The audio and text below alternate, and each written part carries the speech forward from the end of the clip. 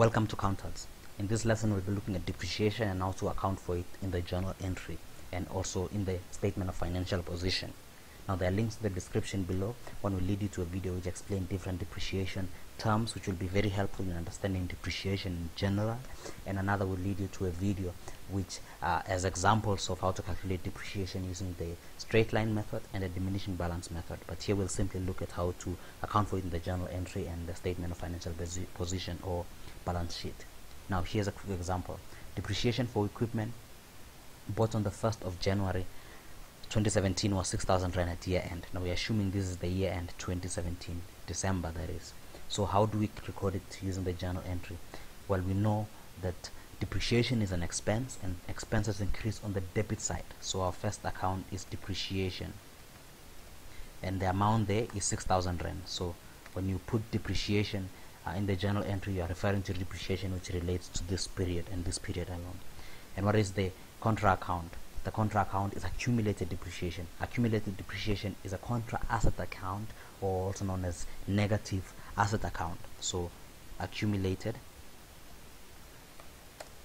depreciation, and I'll put the equipment. It's always good to explain what the accumulated depreciation relates to, because accumulated depreciation can relate to any fixed asset, and 6,000 Rand. And that's it. That's simply how you account for depreciation using the journal entry. That's how you record it.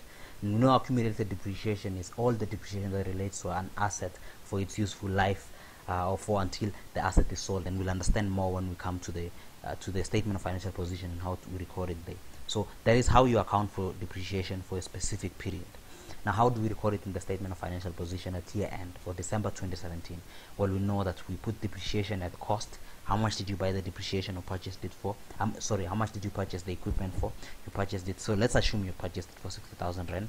We'll put the actual cost of the equipment at 60,000 Rand. That's why I put it in brackets, the equipment at cost. And then you'll also put the accumulated depreciation which relates to equipment.